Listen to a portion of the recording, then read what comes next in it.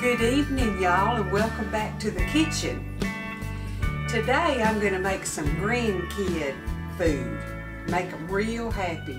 I'm going to make sheet pan quesadillas. Now, I was telling my grandson I was going to make sheet pan quesadillas, and he said, "Nana, I didn't know you cussed." I said it real slow. Sheet pan quesadillas. And I'm not going to tell you what all's going on. You know, when you make quesadillas, you can put whatever you want to in them. So what I'm going to put in these today, I cheated. I bought fajita chicken, and I'm going to caramelize some onions and put the chicken meat in with them. If it was for me, it would have bell peppers in it and everything else, but they don't like bell peppers. So I'm going to caramelize some onion and heat the chicken in with that. And then we're going to make our quesadillas, and we'll get them in the oven, and then those kids will have a feast after a while. So y'all come on over here to the butcher block. Watch what we're doing so you can make some for your people. If y'all hear a big noise going on in the background, that's my electric tea kettle getting ready for me to make tea. But the first thing I'm going to do, it said to spray your pan with Pam or kitchen spray. But I put some of this garlic olive oil on mine. You want to take your flour tortillas and you're going to put them over the edge of your pan, overlap them, and I'll show y'all. And you can follow the recipe, and you can make your quesadillas with ground beef. I'm going to use chicken. You know why? Because that was easy today. I've been making aprons, and I thought, I'll just buy some of that chicken, and that will be easy to use.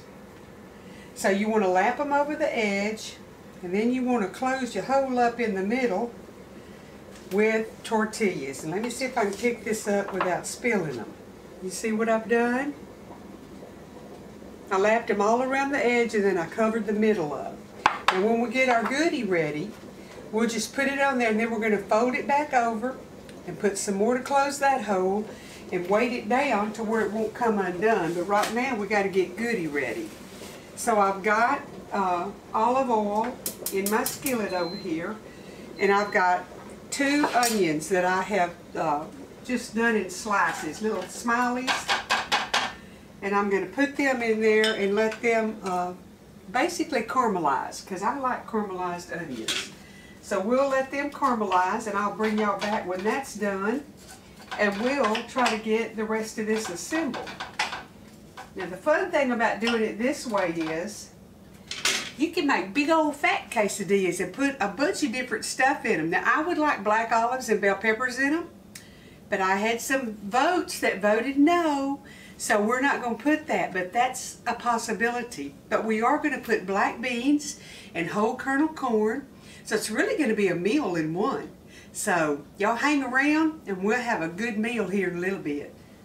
I don't know if y'all could see a while ago, so I'm going to show you. See the side of the pan, and you hang them over the side. And then when you get them like that, it's going to leave a hole in the middle. So you're going to cover that hole up. Make sure all of your pan is covered with tortillas. And then I've got my onions over here. They hadn't started doing anything to show yet, but they'll caramelize here in a minute, and we'll get this game on the road. Okay, y'all can see that the onions are starting to caramelize and kind of look like fajita onions, and that's what I wanted. So I'm going to add my fajita meat, and I'm going to add whole kernel corn and black beans to this. I was draining my corn with my little top drainer. Okay, let me get my black beans. I rinsed and drained them. So let me give this a little stir.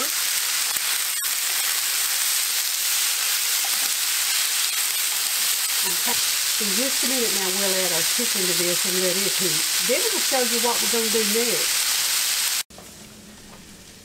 Now this fajita meat is from Aldi, and it's Appleton Farms, and it doesn't have any artificial ingredients or anything, so it's going to make some really good healthy quesadillas if you can make them healthy. Okay, I I have added 1 whole clove pod of my roasted garlic. I squeezed it in there and stirred it up, and I put a tablespoon of onion powder and about 3/4 of a teaspoon of garlic powder.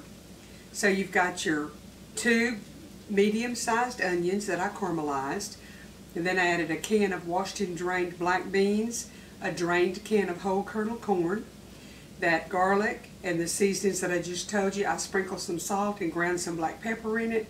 Now what we're going to do is spread it on our tortillas here.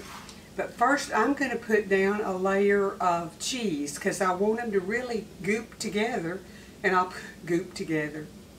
That's real intelligent verbiage right there. They're going to goop together.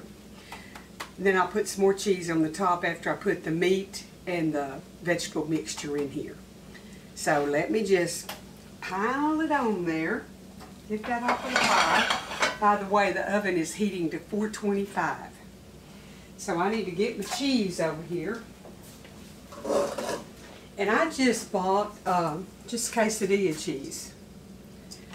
And I'm just going to put it on my tortillas here. I have a little old quesadilla maker that I bought at Goodwill. And that is the neatest little old feller. And we make quesadillas with it pretty regular too when the kids are around, the grandkids. Y'all, I've got 2 other grandsons besides April's kids, but they live way away from me and I don't get to see them very often. But now Christmas tree, they came, and the oldest one brought me, he got me some cup towels that would fit his nana. It says, "How's about cooking something up with me?" Isn't that cute? Little iron skillet on there. And that one is Trey. And the reason he's Trey is because he's Troy Wayne Jordan III. And then my son's other son is named Colt. And I don't get to see him often enough, so the ones that's here to eat the most is the Mac Pack, because they live 15 miles down the road. Mac Pack is because their last name is McMahon, and I've just always called them the Mac Pack. They were kind of a package deal. When April was working, she's a pharmacist, and when she was working all their growing up years and I kept them, I had the pack because it was a package deal. So that has stuck. In fact, one of her friends took that. Their last name was Macmillan, and she took my Mac Pack and put it on her license plate.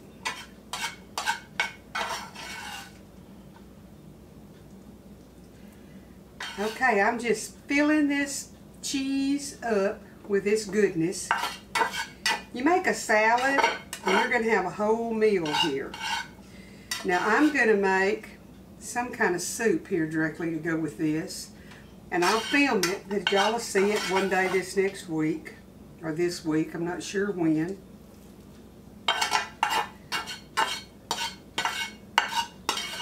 And Troy wouldn't want anybody to know anything, but we're going to Methodist Hospital in the morning, which is Tuesday morning. This will come out sometime Tuesday. They're going to give him fluids to hydrate him so that he can flush the dye out, and he's going to have heart cath on Wednesday. So if y'all want to add a little prayer, you can, and I will let y'all know what we find out. If he has a blockage that can be fixed with a stent, they'll put a stent in. And if he doesn't have, if it's too big for a stent, they would do bypass, and we'll have that scheduled. And if they can't find anything, then it's probably going to be the thickening of his heart. He has hypertrophic cardiomyopathy, which you can look that big old word up. It simply means that the fibers of your heart, instead of growing line upon line like they should, they grow like a bunch of pickup sticks that have fallen, and they just get thicker and thicker and thicker. So we really don't know what we're looking at. But we know the great physician, and we're just trusting him to have his way. So the rest of this week, I don't know when I leave here in the morning when I'll be back home. So I'm going to upload videos for tomorrow, Thursday, and Saturday, so that I'll have something coming out for y'all to watch. And I hope that they fix him and we get back home Wednesday evening, but I don't know.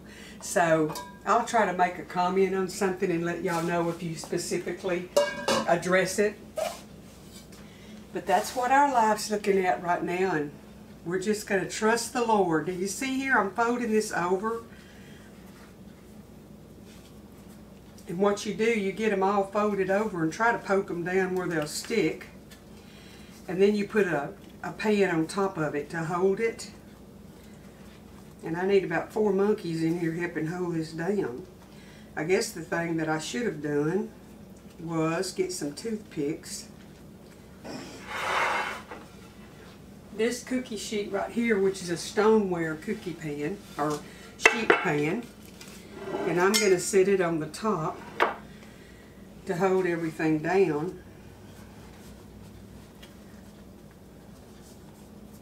Right now, let's see if I can lay that knife across there and hold most of that.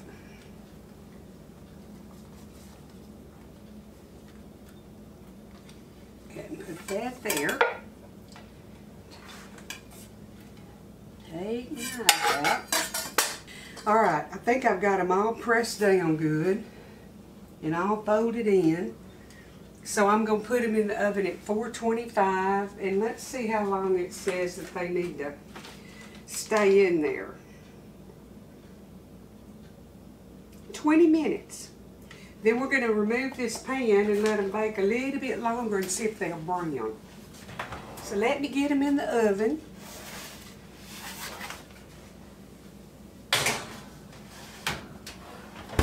If I was them, I'd get brown real quick in that hot oven, but they'll probably take their own sweet time.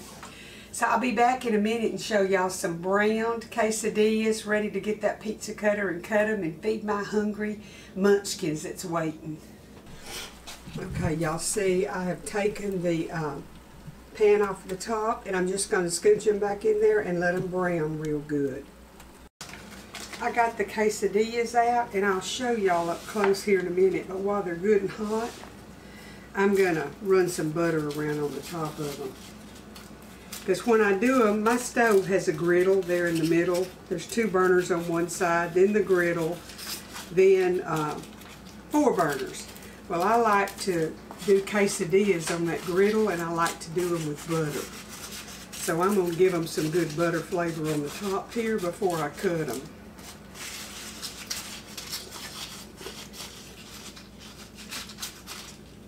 And I could have melted it and brushed them, but this is just how I do it at my house. I just run that stick of butter around on there. Okay, I've got them buttered. I'm going to let them cool just a jiffy before I cut them, but I'm going to show y'all. Let me get the camera off the stand here. Okay, see, they're just all stuck together good, and we're just going to cut them like cornbread or something and eat them like that. But it makes it easy to make a whole bunch at one time. I lifted the end up and I put a cutting board under there because I'm going to cut them with my pizza cutter, and I didn't want to ruin my pan.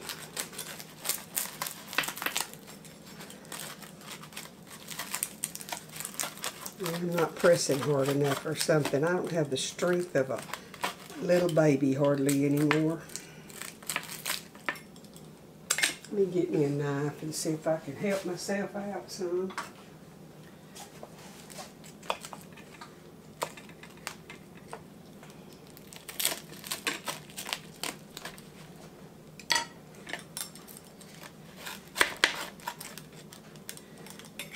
Now, ooh, I can smell that good garlic. I'm kind of ham scrambled today, folks. I'm sorry. See, you've got your quesadilla with all the goodness in it. And then I'm going to show y'all what I'm going to do to plate them up. I'll be back in just a minute. Okay, y'all, we've got a good meal coming up at our house. I just put me some sour cream and some fresh tomatoes and some avocado, and that's what we're going to doctor this up with. Now, I'm going to add a dollop of my, or a spoonful of my homemade Rotel relish, Rotel tomato stuff, but I put fresh on this one because kids don't like everything that's in the Rotel, so that's more for me, haha. Hope y'all will try this. It's just good for a crowd.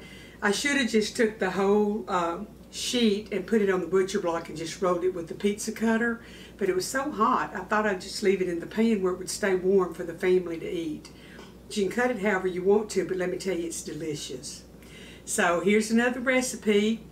I don't know what time Tuesday y'all will see this. My internet is crazy. Sometimes it takes 10 to 15 hours to do a video. So whenever you see it, I hope you enjoy it. And there will be a cooking for one or two coming up Thursday. Don't miss that one, and a delicious soup on Saturday. It's going to be cold around here, so soup is going to come in handy. So y'all come on back, see what's going on in the kitchen. Watch your back, be kind to each other, and get all the sugar out of every day that you can. Make every day count. Remember, it's the present, it's a gift. So enjoy it. The Lord bless y'all, and I'll see you in a day or two.